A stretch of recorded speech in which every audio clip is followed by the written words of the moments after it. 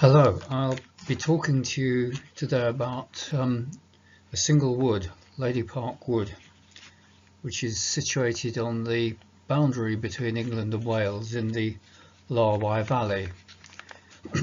It's a National Nature Reserve, a site of special scientific interest, but long before it became either of these, it was a site of considerable interest to science because it had been set aside at the tail end of the Second World War by the Forestry Commission as a place where ecologists could study the long-term development of natural woodland. It also has significance for yourselves as it harbours populations of both species of horseshoe bat, but I know little about those, I'm afraid. My only real contact with bats, in fact I'd hoped to learn rather more at this conference if it had been for real. My only real contact is with our home population of lesser horseshoes which inhabit our barns and outbuildings and occasionally have to be evicted from our living room.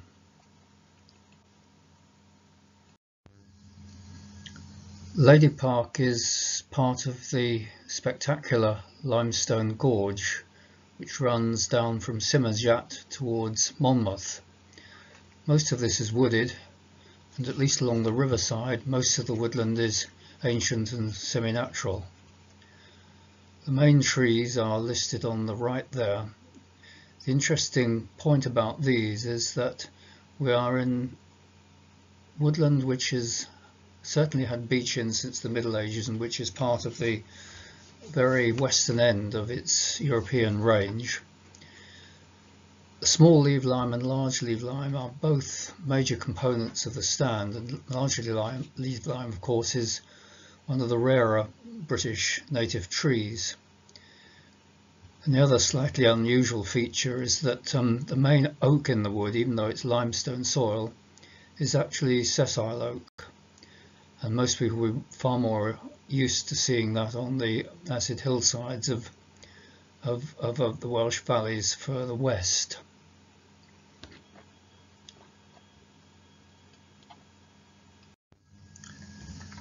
Since the late Middle Ages, these woods were treated as coppice, and the main product was charcoal. If you'd gone there before 1850, you would have found a very thin woodland comprising mainly small trees and coppice regrowth, a scatter of charcoal hearths, and a small number of little huts like this which were inhabited by the charcoal burners while they worked there. No doubt also there was an all-pervading smell of wood smoke. Lady Park Wood was last coppice for this purpose in 1870 and then simply allowed to grow up.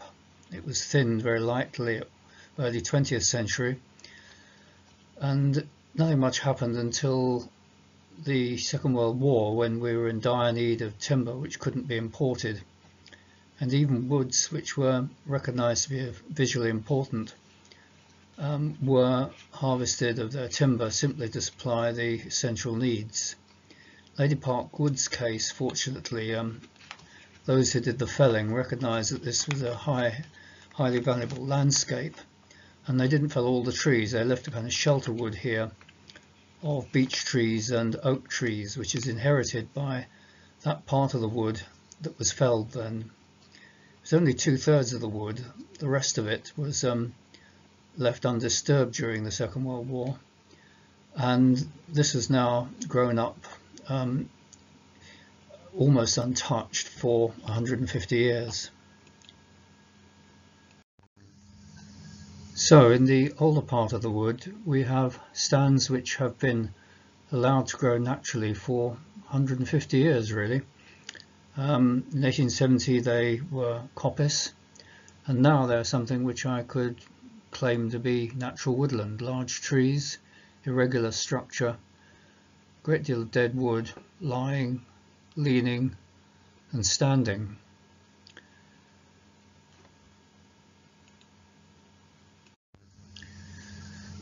This and the next slide briefly summarises how we've recorded the wood. recording started in 1944 when bombs were still raining down on London, and indeed on me, since I was a small boy in London at the time. It was then that Eustace Jones of Oxford University agreed with the Forestry Commission that the wood would be indefinitely left unmanaged in order to study natural succession within woodland, and in order to do so he laid out in the end 9 transects running from top to bottom of the wood. I should explain that the map of the wood shows the Y on the right. You can see the smooth curve of the river, and the high ground of course is to the left, and you can get a sense of the topography from the little inset diagram top right. You can see also on that diagram that some of the ground is stippled, and those are the stands which were not felled during the Second World War. The rest of the ground, which is clear, was felled. Now, as a result of recording within these transects, we have detailed information on 20,000 individual trees at regular intervals through 75 years. In 1984 we added a compartment to the southeast, which is not shown on this map, but the Forestry Commission would carry out thinning operations and hopefully regenerate it by natural means, so that we intended to have a comparison between a managed stand and an unmanaged stand, which is a useful attribute. That has indeed happened, but the Forestry Commission have never fenced their portion, and the result is that it is grazed flat by deer and there is no regeneration at all.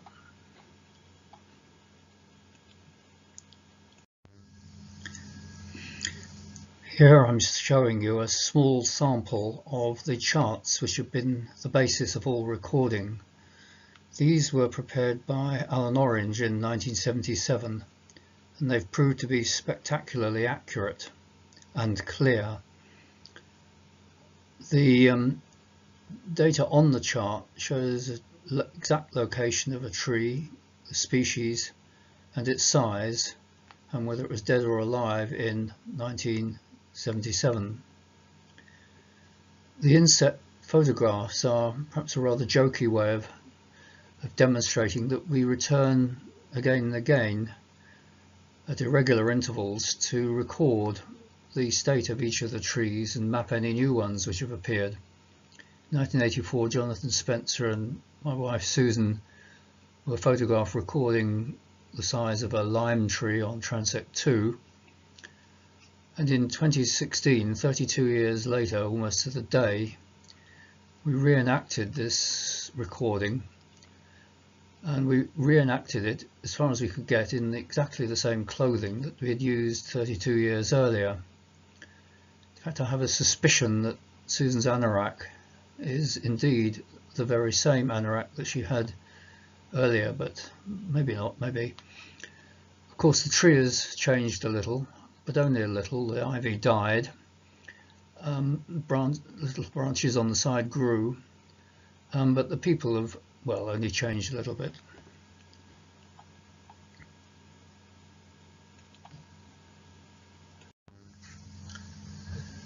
The results from all this recording have been summarised in a book which we published 3 years ago.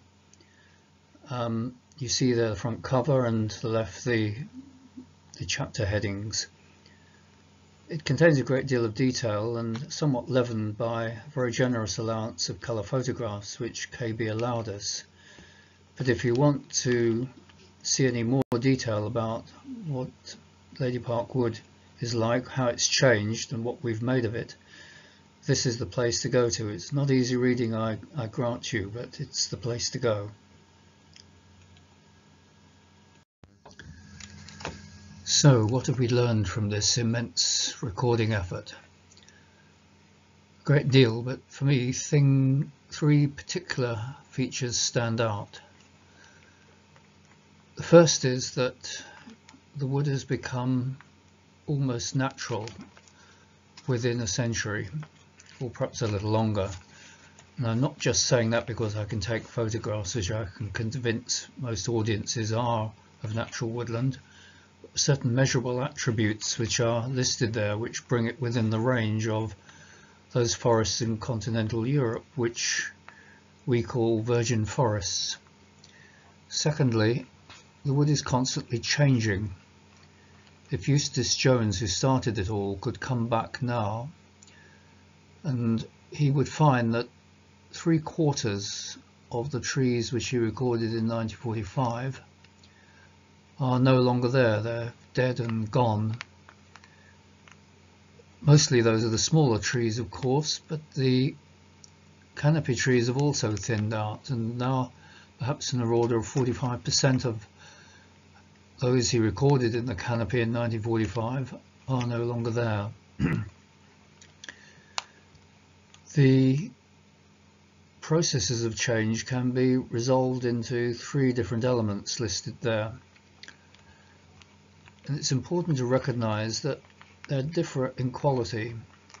The growth and competition is highly predictable, and I'll look into some details of that in a moment.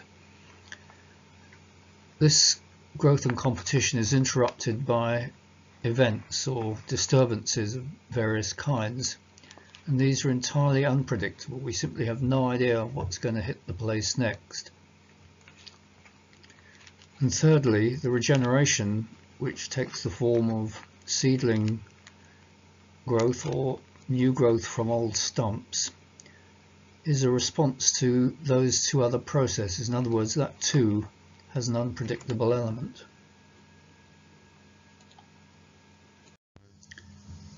Let's look at each of these processes in turn, starting with growth and competition, that is to say the predictable element in the system. And provided there isn't a disturbance, in any given period, the big trees will always be growing faster than the smaller trees. Moreover, their mortality rates are lower. And the light-demanding species within the mixture tend to die faster than shade-bearing species. In other words, as time passes, as each period follows another, the basal area is increasing until it and the timber volume reach a plateau about which it fluctuates around about 35 square meters per hectare. The stand increasingly consists of large trees and little else. Dominance does change from the pioneers to the shade bearers such as beech and lime in this particular wood, and individual trees retain their relative positions I put there, by which I mean it's very rare for one tree which gets above its neighbour to be overtaken again later by that neighbour growing past it. It's rather like the boat race. If you get to the first bend under a head, you will win the race. In this case, the trees win their race to a position in the canopy. And all this is predictable and relentless and is carrying on all the time.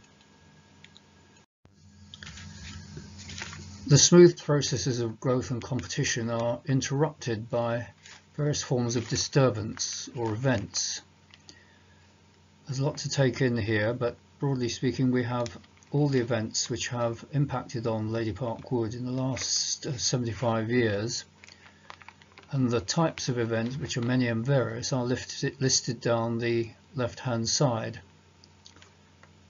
Some of these events are semi-natural in the sense that the people have been involved in their arrival. Elm disease is a classic example there,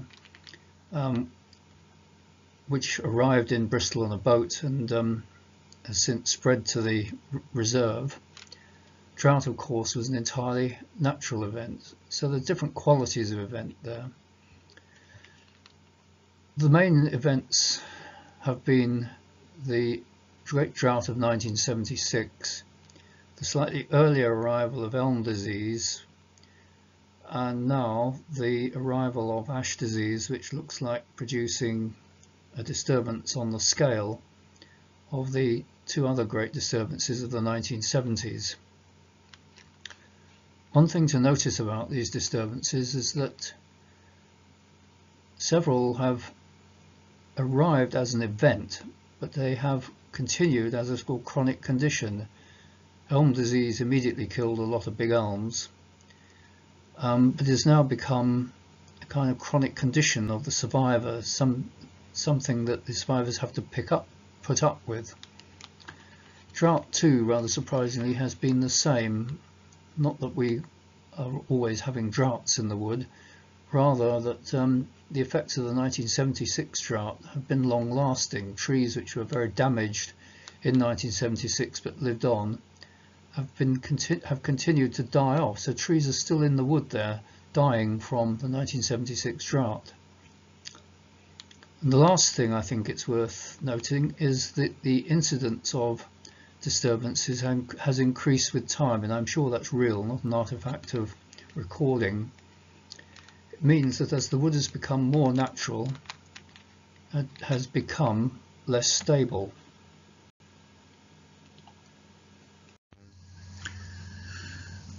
These two photographs will give you some sense of how the 1976 drought impacted the large beech.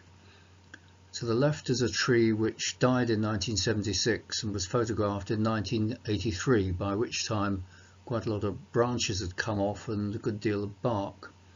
It has since rotted at the base, fallen over, and I could now have difficulty finding exactly where it grew. Now another tree, the one on the right, which is roughly the same size and quite nearby, almost died but recovered. And now if you approach it from the upper side, the far side, you will see a tree which looks healthy, has a full crown and seems to be growing vigorously. But if you approach it from this side, you will see that it was profoundly damaged, that it's actually extremely dangerous, and may have no more than 10 or 12% of its cross-sectional area at the base as sound wood. Not a place to conduct discussions or start wondering about other things in the wood, of course.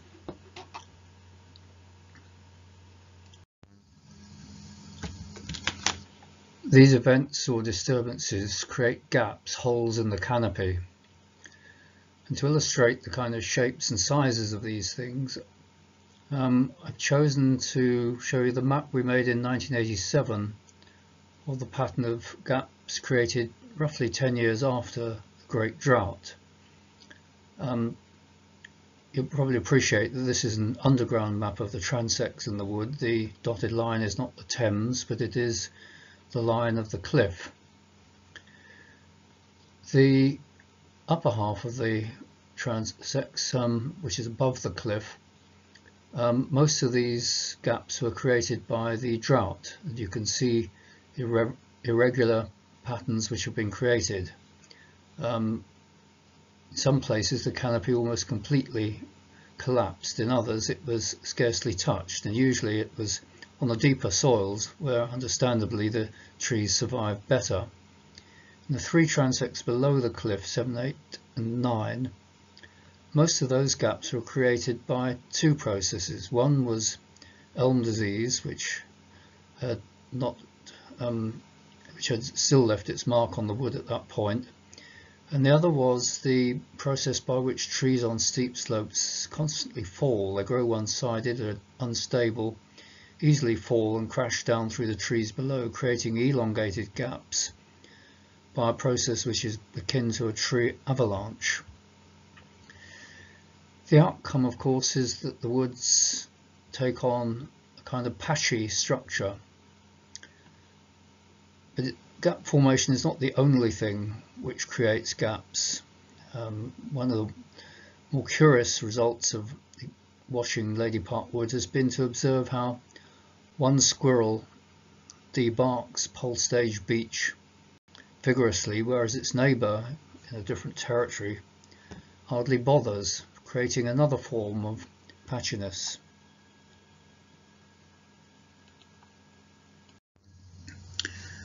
These gaps, well, here's some illustrations of them, just 4 photographs to show the sort of differences of how they form and what they look like.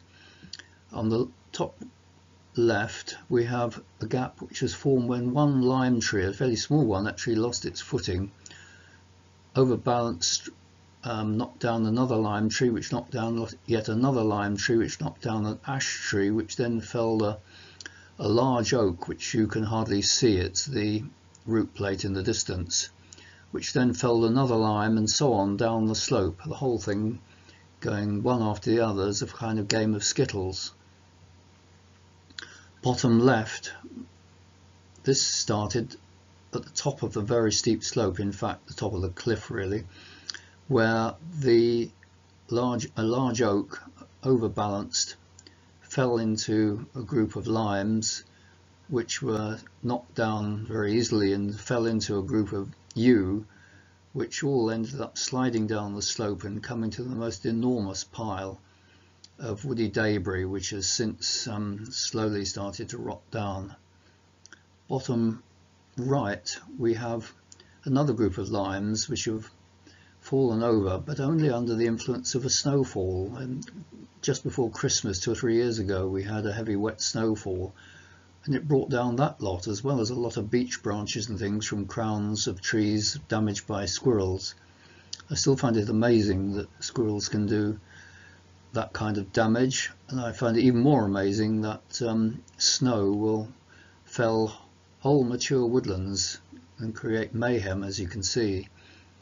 Top right is impressed itself on me even more, because I was actually in the wood when I heard a crack like a pistol shot and saw this ash falling, which slumped to the ground with a whoosh, leaving a shard which inescapably reminds me of New York and 9/11. Now this was a calm day, I wasn't expecting anything to fall at all, but when I examined the tree I found that it had been rotting at the base for many years, and presumably had been damaged either by debarking or a stone rolling against it and damaging the bark. Whatever the reason was, there was a long interval between the actual damage and the result of that damage, which is the tree to simply fall down. So gaps formed in various ways. Trees fall for various reasons. They don't all fall at the point in time when the real cause of that fall. The result of gap formation is that we have increasing amounts of dead wood. At the bottom you see figures which very roughly indicate that in those woods in continental Europe, which we sometimes describe as virgin forests, values of something in the order of 100 cubic meters per hectare are found, except where there's been a major disturbance where it goes very much higher. In Lady Puck Wood by the 1990s, the red background figures, the volumes had got up to roughly the same level. It's for that reason I'd say it's become within the natural range. Of course, the parts of the wood, which is the neglected coppice, which were felled in the Second World War, have not got anything like as far, but they are building up, and they will, I suspect, eventually get to the same levels as the older stands, which are the lower figure 47 to 129. Now these are markedly larger than the values you get in managed wood, the figures at the top with a bluish background, and they're also much larger than you get even where the managers actually very deliberately try to build up the volume of dead wood by habitat piles and the like.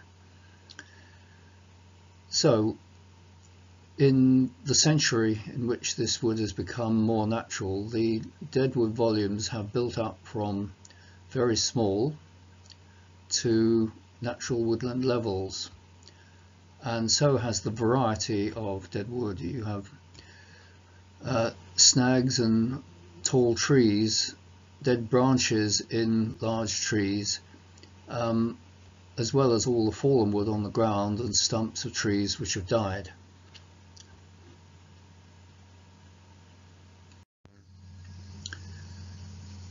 When gaps form, saplings which may already be present on the ground have an opportunity to grow.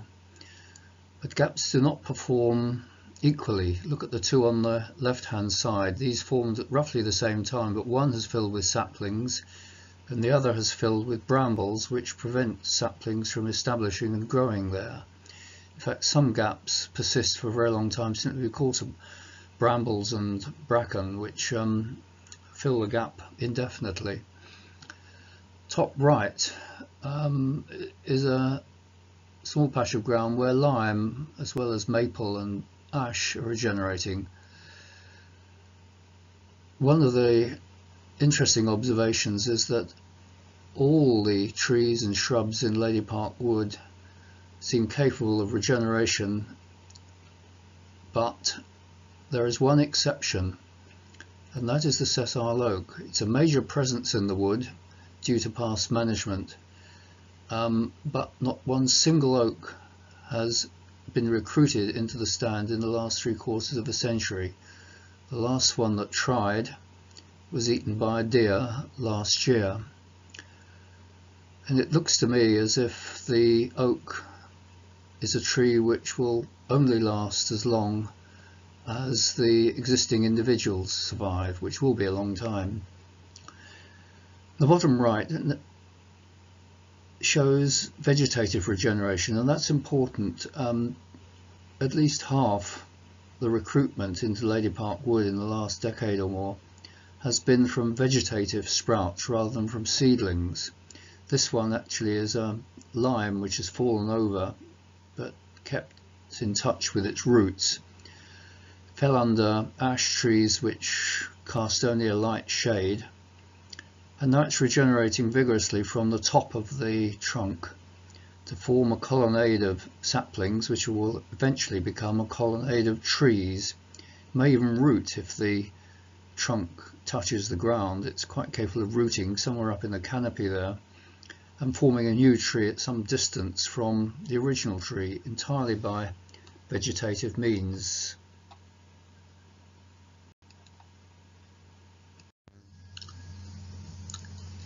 You may be interested to know what has happened to the wildlife while this wood has become increasingly natural. And the answer is that there have been gains and losses. Let's look at the losses. The main group for which we have reasonably good information is the ground flora. Before 1979, 164 species had been recorded, but in recent years we've only been able to find 112.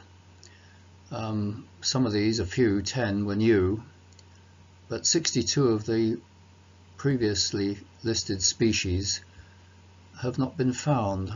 And the main change, of course, has been that the species which grew in the open spaces in the past have been evicted from the wood.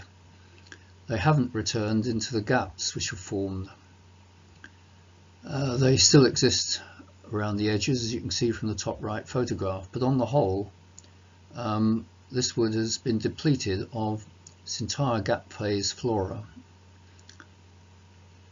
The shade species have also decreased. Our basic record is samples of 8 meters squares, roughly a tabletop size, and in the 30 years between 1979 and 2009 the number found in that size of sample decreased by 50%. Essentially, the shade species have thinned out. A few, in fact, seem to have gone extinct within the wood. So it's been bad news for the vascular flora, and it's also been very bad news for the butterflies, which this was once a spectacular sight for woodland butterflies, but in recent years I hardly ever see a single one.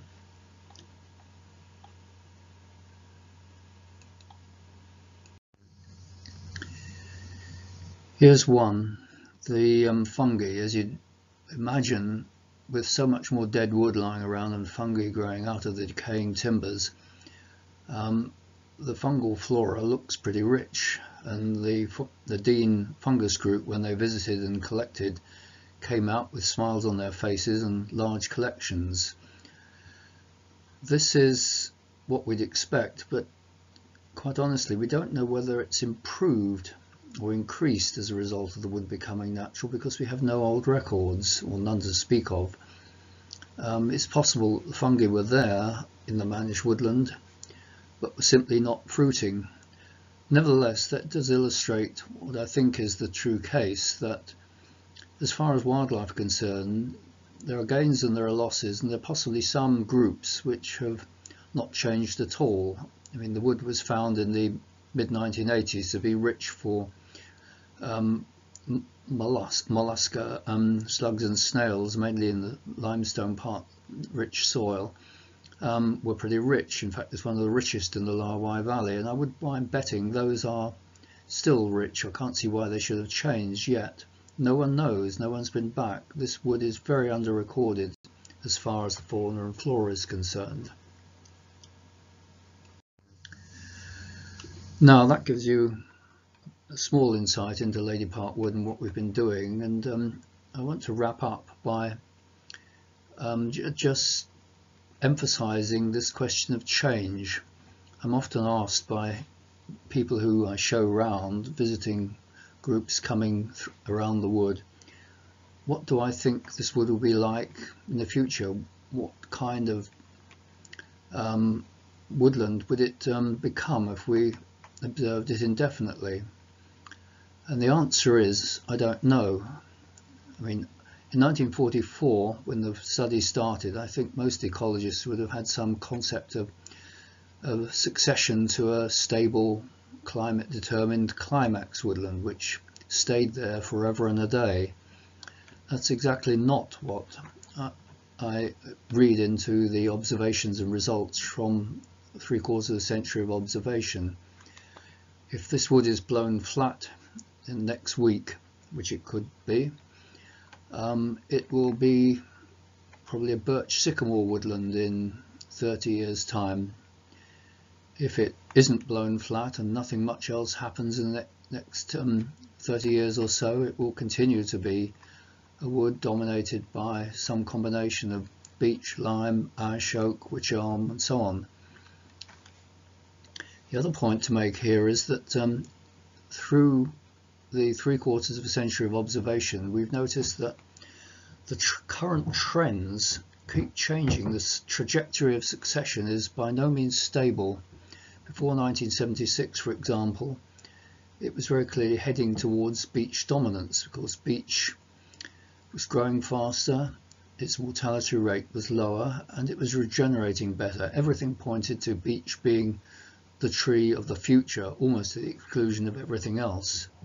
But events since then, such as the drought, which stopped the beech's recovery by 1985 to some extent, and then the advent of ash disease, have perpetually changed the trajectory of succession. So even without a stand-destroying disturbance, such as a great blowdown, the trajectory of succession is itself unpredictable. So that's my answer. I don't know, and neither do you, and neither does anybody else. And I think that's the nature of natural woodland. It's unpredictable, unlike the managed woodlands, which foresters seek to make as predictable as possible. So I leave you with those thoughts. If you go there now, this is mid-November, a year or two back, you will find a wood which I can convince you is effectively natural, though it's not quite. I think it's very well worth studying, and I sincerely hope that this long-term set of observations can be continued in the future, though it won't be continued by me.